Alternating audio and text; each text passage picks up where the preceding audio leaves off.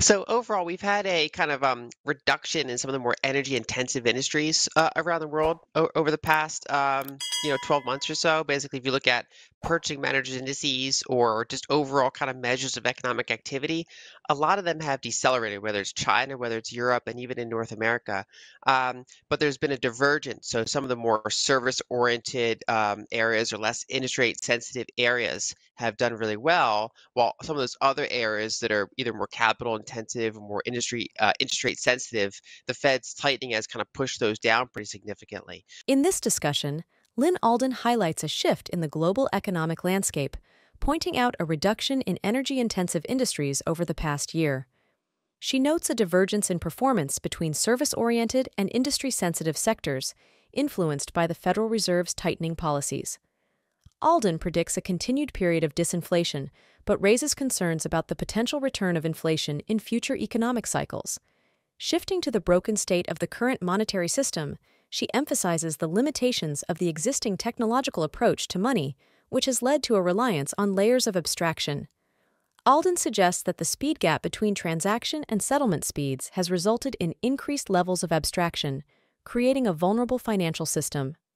She remains optimistic about the future of money, expressing hope for improvements despite the current challenges. Alden discusses the historical context of the monetary system, highlighting the dominance of a few strong currencies and the struggles faced by countries with weaker currencies.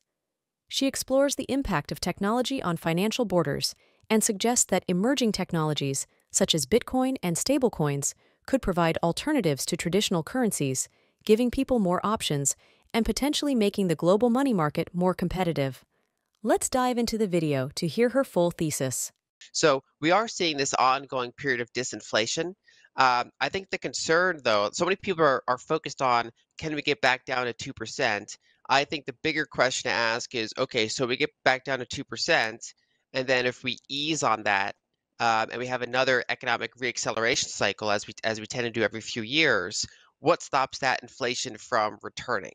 And so I still think we're in a more cyclical inflationary period, like the overall kind of higher highs and higher lows, like basically the 2020s are likely to have kind of just an overall structurally higher level of background inflation, but that's still a very wide band. And clearly right now we are still in a disinflationary cycle for the time being, just partially due to the tightness of monetary policy. So I think it's broken and you mentioned it's a downer, but actually I view it as optimistic in the sense that if we identify a problem, it makes it easier to fix the problem. So I still have a hopeful view of the future of money, even though the present situation's rough. So the way it's broken now is that we've reached basically a local maximum in basically our technological approach of money, which is basically to say that ever since we entered the telecommunications era, so ever since we deployed the telegraph in the second half of the 1800s and connected the world in terms of communication, we created this really big speed gap between transaction speeds, which were now almost instantaneous, and settlement speeds, which back then were gold. And the process of shipping around and verifying gold is hard. And so basically that gap resulted in larger and larger levels of abstraction. So we have base money, and then we kind of have all these layers on top of it, which allows us to just build more and more credit, more and more claims on it, and eventually becomes so untenable that if that ever crashes even a small percentage, the system basically blows up. And so they just disregarded gold. Gold was too slow to kind of keep up in this telecommunication era, even when the other system was having problems. And so now we're in an environment where there's 160 plus different currencies in the world. Those of us in the United States or Europe or Japan or Canada, we have some of the better currencies in the world. Our currencies go down pretty slowly in value. Whereas if you're in the long tail of dozens and dozens of other smaller currencies in the world, you're more likely to experience double-digit inflation on a recurring, regular basis. And there's dozens of countries in the world that have experienced hyperinflation in our lifetimes, let alone if you go back further than that.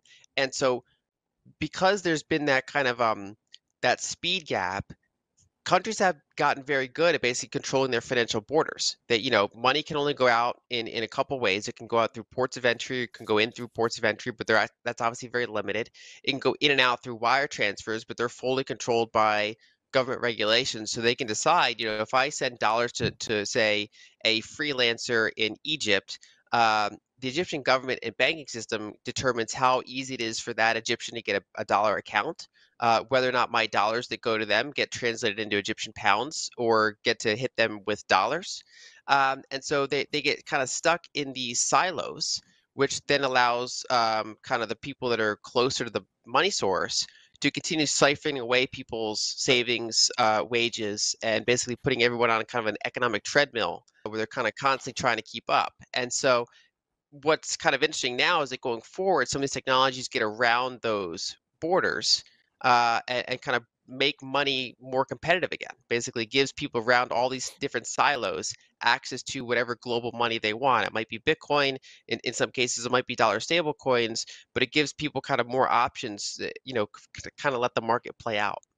In this next discussion, Lyn Alden anticipates a gradual adoption of blockchain-based payments, suggesting that while direct blockchain transactions may remain low in the next decade, overlay layers like Cash App and centralized services will continue to dominate due to their convenience. She emphasizes the significance of blockchain payments for the roughly 3 billion people living in authoritarian regimes, addressing their unique needs for financial access and protest resistance. Alden likens the multitude of global currencies to arcade tokens, highlighting their limited relevance outside their borders and their susceptibility to hyperinflation. She encourages a dual approach, using local currencies for daily transactions while leveraging blockchain assets like Bitcoin and dollar stablecoins for long-term savings and value preservation.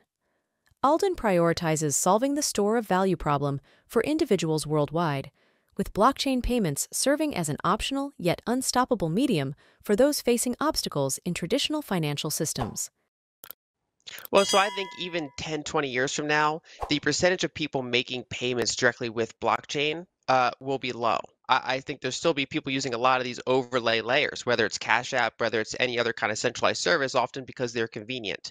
I think where the payments aspect becomes useful is when you're blocked in some way, which to your point is not necessarily a big percentage of people on the surface. Basically, there are about 3 billion people in the world that live in authoritarian or semi-authoritarian regimes. So this is actually a pretty big total addressable market, but the majority of them are not actively trying to buy things that they're blocked from or actively trying to protest or things like that.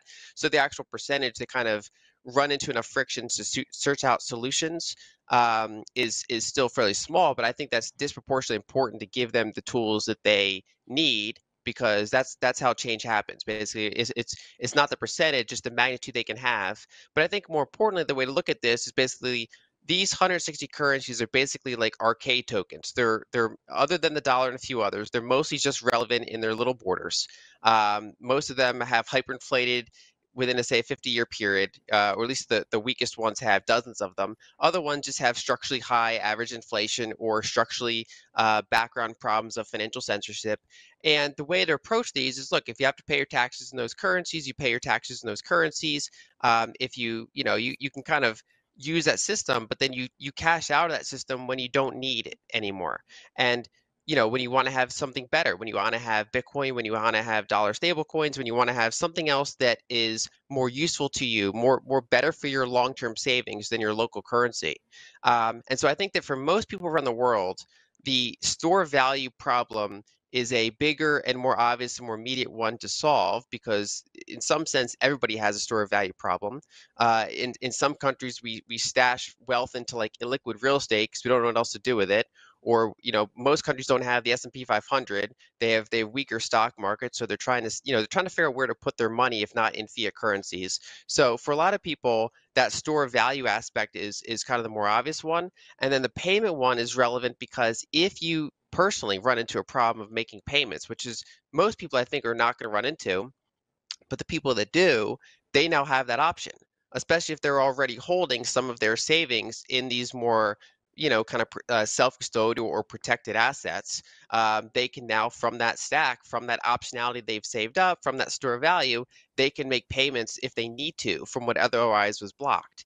And so I think that's the order of events here is basically that there's this optional payment medium that's not the most, usually it's not the most efficient, but it's the most unstoppable, but only a percentage need it. But then more and more people identify it as a really useful savings technology that should, again, should they need to, it then offers kind of certain payment services that are you can't really get with some of these centralized systems at the cost of sometimes being less efficient. But if you're blocked from some of the more centralized things, that's when you're willing to turn to, some of these other solutions. In today's insightful discussion with Lyn Alden, we've delved into the current state of the global economy, the challenges in the monetary system, and the potential role of blockchain technology in shaping the future of money. Lyn highlighted the reduction in energy-intensive industries, the divergence in economic sectors, and the ongoing period of disinflation. She emphasized the broken nature of the current monetary system, pointing to the limitations of the existing technological approach and the need for change. As we look ahead, Lyn discussed the evolving landscape of blockchain payments and their potential impact on financial borders. She addressed the store of value problem globally, offering a nuanced perspective on the dual approach of using local currencies for transactions and blockchain assets for long-term savings. If you found today's insights valuable, don't forget to subscribe to our channel, like this video, and share your thoughts in the comments below.